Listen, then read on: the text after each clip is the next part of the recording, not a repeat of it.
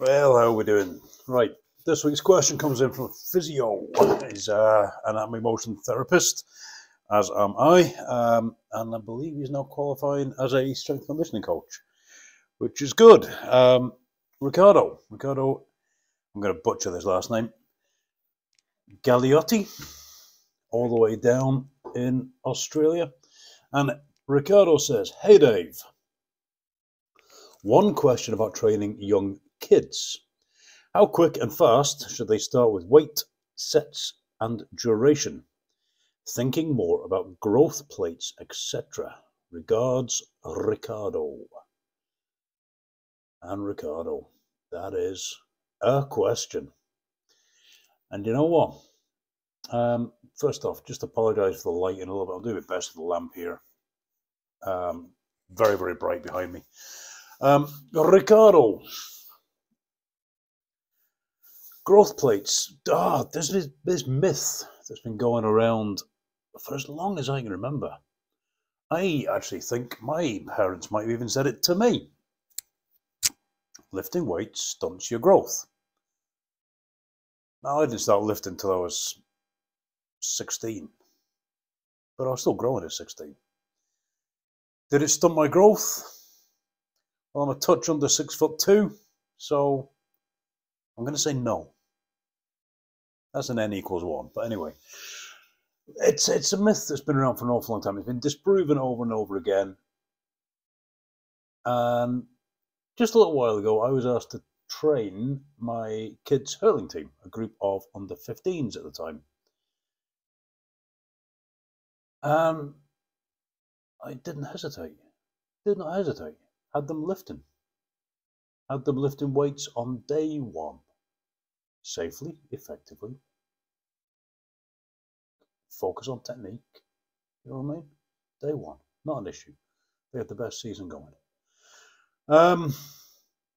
So anyway.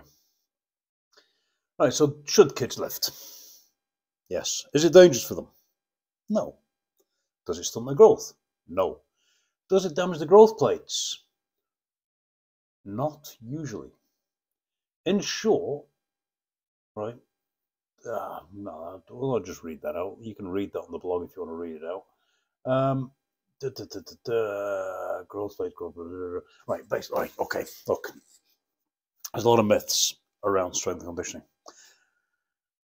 It is still a new science. Sports science is not that old. There's a lot of stuff that has come about. Think of knees aren't allowed to go past toes.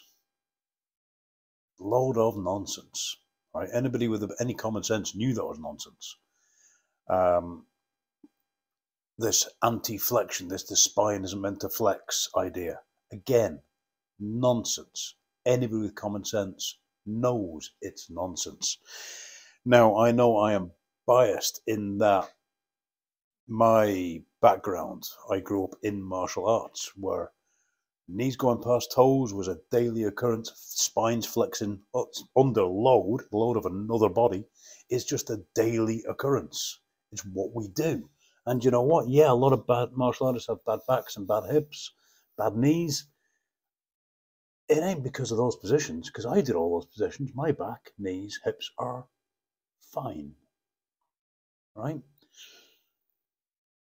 People who do good strength training strengthen the joints and the muscles and the tendons and the ligaments and blah, blah, blah, blah, blah, expose themselves to load, become more durable.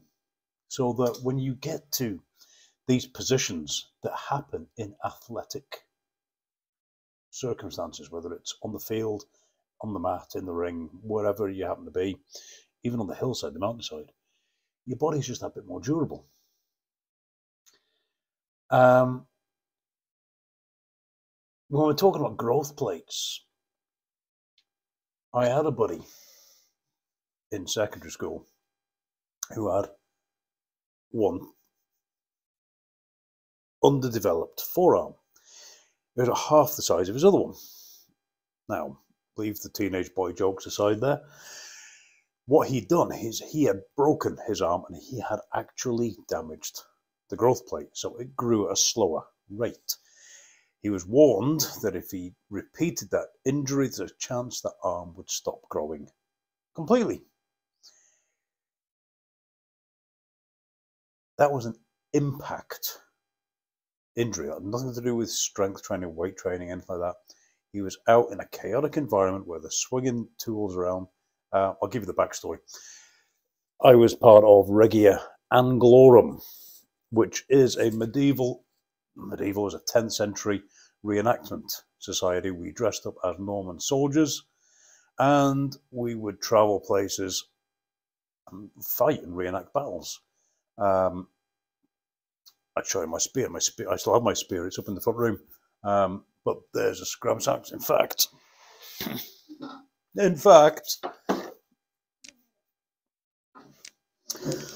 this is the actual scram sax I used back in the day. Yeah, that is an old Land Rover spring that has a antler handle. It is dull and the tip is rounded. These are for safety, but that is still a Land Rover spring. In here, it's probably well faded now, but for a number of years I carried quite a good scar from this blade. This blade, because I lent it to my buddy and the two of us were sparring. He wanted to use this, which was much larger than his blade. I was using his. We were sparring away and he clocked me right on the chin. All right, so even that blunt blade, that is, what is that? What is that?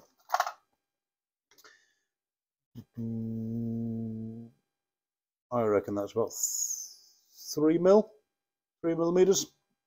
I'm not translating that into American. 3 millimeters. Civilized here. But that will still split skin, break bone. That's small. There are larger, longer tools, swords, axes, etc. This here behind me, I don't know if you can see that. That is a scrum sax that my buddy Andrew Bellamy made. That is razor sharp. And above that is an axe that a Polish maker made for me, gifted to me by Seb. So yeah, still involved in all the tools, the toys. But anyway, my buddy Rab, I believe it was a sword, cracked his arm. Now, that's impact. In the weight room, you're not really dealing with forces as acute as that. Yeah, there's impact. You could be doing jumps and plyometrics. Should be doing jumps and plyometrics. But if you're lifting a barbell, it moves a hell of a lot slower. Yeah, there's extreme instances of people breaking their wrists with kettlebells. You're possibly more likely to get a dislocation than an actual break. We look at jumps and plyometrics. Well, that's what kids do anyway. You get a group of kids together in a room, in a playground, on a field, and pretty soon you're going to witness kids running, jumping, chasing, changing directions. You had a ball or a puppy, and you'll see the intensity skyrocket. What's been the strength condition recommendations for plyometrics up until recently? There's been a backlash against it more recently. Is you must have a 1.5 times body weight back squat before embarking on a plyometric journey. I don't agree with that. I don't agree with that. Again, myself and everybody else that's done martial arts, running, fell running, got into parkour, is doing gymnastics. We're all jumping and bouncing from day one. And you know what you do? Just as you do in weight training, you don't start with a 1.5 times back squat on your first day. You start with an empty bar. You might even start with something lighter than an empty bar. And you work up and you work up and you work up and you work up and you gradually build the load. guess what you can do with plyometrics? Two-footed, just gentle little bounces, very little load going through the body. You're fine. You build and you build and build and build and build until you're doing big one-legged hops. Do you know what I mean? Progressive resistance training that elicits specific adaptation to imposed demand. What more do you need to know to be a strength conditioning coach other than that? For adults who are either non-athletic or returning to athletic training after a long period off. So, for example, I'm 47. If I'd taken a 15-20 year break away from training, if I'd have been athletic through my teens and then gone into career and then family, like most people do, and then at 47 now I decided to go back, then yeah, it would be a good idea to build strength first and get my squat up and do very, very light plyometrics. But as an adult, I don't have growth plate issues, but yeah, joints, etc. So let's get back to this here. So, kids, safe to lift? Yeah, of course it is.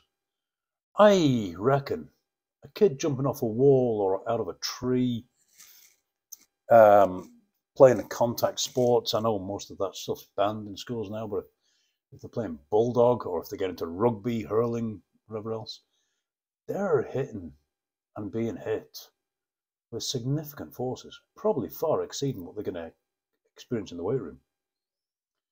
So let's go through some, we'll say Dave guidelines, and this is just my opinion, this isn't set in stone, but something like, if we've got peewees, under 8s, no external loaded kneading, right? Kids this age need games. They need to get down on all fours in quadrupedal drills. They need movement skills. They need tumbling, jumping, balance, coordination. And all that is best done through games. Old school kids games that all as older generations played every day in the playground. Chase, TIG or tag, scarecrow TIG, where you get tagged and you freeze until somebody releases you. We used to mimic each other, so one person would move and the other person would try and copy you. We played bulldog, where you'd be running and grabbing, almost rugby tackling each other. All these games are brilliant for kids. Brilliant for kids. You can make them a little bit more sport specific if you want. Quadrupedal, get them down on all fours, build that coordination, get them moving forward, backwards, left, right. Have them, we used to do this quite a lot. You get a little tag, a little flag or something, like tag rugby, those little rip-off things, around the belt. Two people face each other on all fours, and you first one to grab the tag off the other person is the winner. You want to see how you've got to keep them low, got to keep them on all fours as best you can. You're not allowed to stand up, but you want to see how well kids learn to move doing a simple game like that. Yeah, it's got to be fun. We get to 8 to 12 years old. They've moved on a little bit, getting a little bit older, a little bit more mature. Body weight strength now, push-ups, pull-ups, squats, all manner of lunges. Basic sort of gymnastics exercises, so like tumbling, jumping, hopping, cartwheels, monkey bars, hanging off stuff. This is where you get, again, keep it, body weight, coordination, learning about this unit that they inhabit. 12 to 14, again, these categories are broad strokes. They don't put too much weight on these categories, but around about that early teenage years, we start introducing external load. Why not? Technique-based. No need at all to focus on load, right? They just need to get used to having load and moving external load. This is where we start looking at getting a really good hinge, a really good squat. We can start doing some power variants, like jumps, like cleans, like throws. Yeah, But never stop doing bodyweight stuff. Still have them roll and cartwheel and jump and push-ups and pull-ups and every manner of lunge. 15 plus, all bets are off. Let them go. Yeah? Load them up. Cleans, squats, bent over rows, bodybuilding work, powerlifting work, Olympic lifting work, whatever the coach is qualified to teach and whatever catches the kids' fancy. I had a group of 15-year-olds who very few of them had lifted, and those that had done mostly bodybuilding type stuff. And within about 3 weeks, they're all doing cleans beautifully, hang cleans beautifully. And the lads that had a lifting experience mostly took longer to learn than the non-lifting guys because their habits had developed. But you know what? It was glorious. It was glorious. And it was safe. And we progressed very carefully. And we had them watching each other's back. And do you know what that built? When they were watching each other's back, it built a camaraderie and a group mentality that was just amazing. Amazing.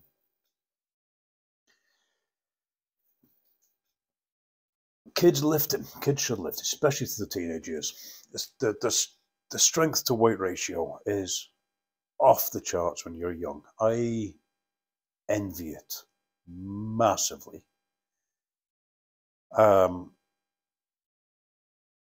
Their hormone profile, especially in the teenage years, their testosterone levels are through the roof. They will recover and grow and adapt in a way that you will never achieve as an adult without a bit of help. Yeah. A few supplements, we'll say. So,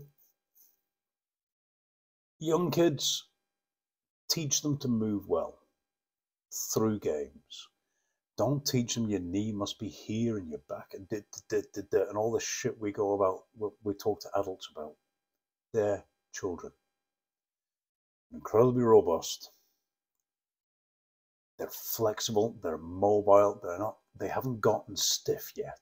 So keep them mobile and just help them learn their bodies. I can't reiterate enough. Games, challenges, little competitive stuff. How often in coming up through karate would we do stuff and we just keep going until somebody dropped out, and then it'd all be a laugh and whatever else, or we do it as a competition. Yeah, we do speed challenges. How many, pair up, and you'd have to do 1 push-up each, and then 2 push-ups each, and 3 push-ups up to whatever number, 10, and then back down to 1. I think that works out 50 push-ups. But you'd be in pairs, and it'd be a race. And of course, the older lads and the higher grade lads would do it faster, but then the younger lads and the lower grades would see that and be chasing and pushing.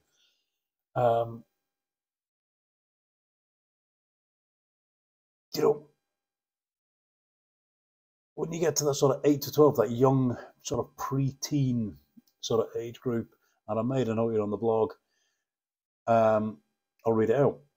That 8 to 12 range is the time to keep them doing games, so any strength training should look like a combination of the world's strongest man, Ninja Warrior, and an 80s Jackie Chan training montage, rather than structured, linear gym work.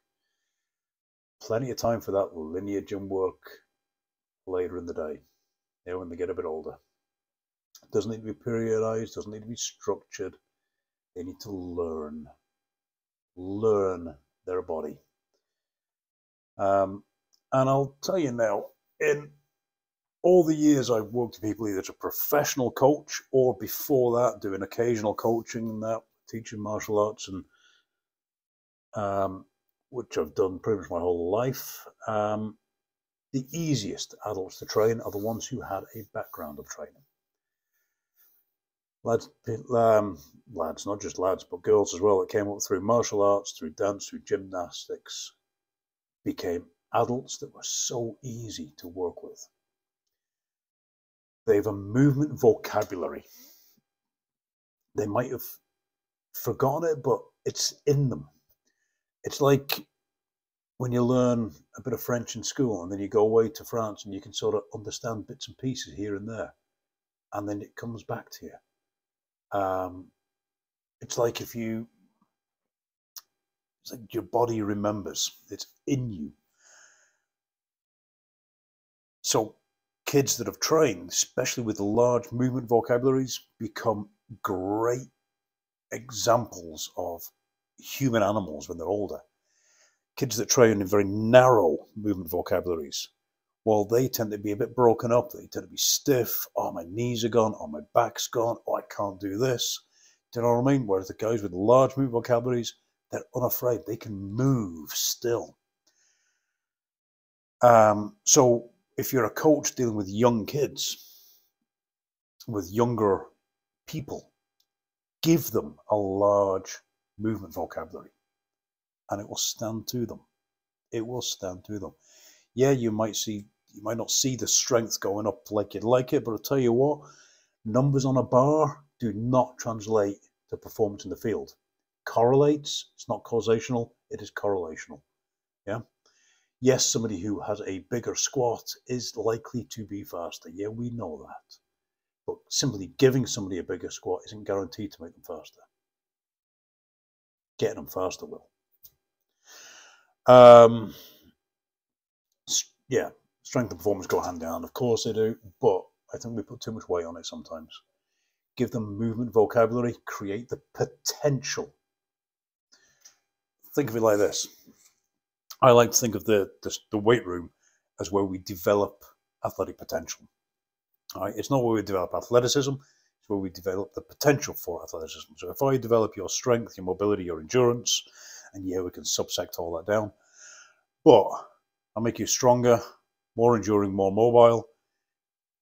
Then you go out into your sport and you start learning to use that strength, use that mobility, use that endurance in your sport. Well, then we've increased your athletic potential. Yeah, you now have more strength available, you have more mobility available, you can be a bit faster, you can be a bit quicker.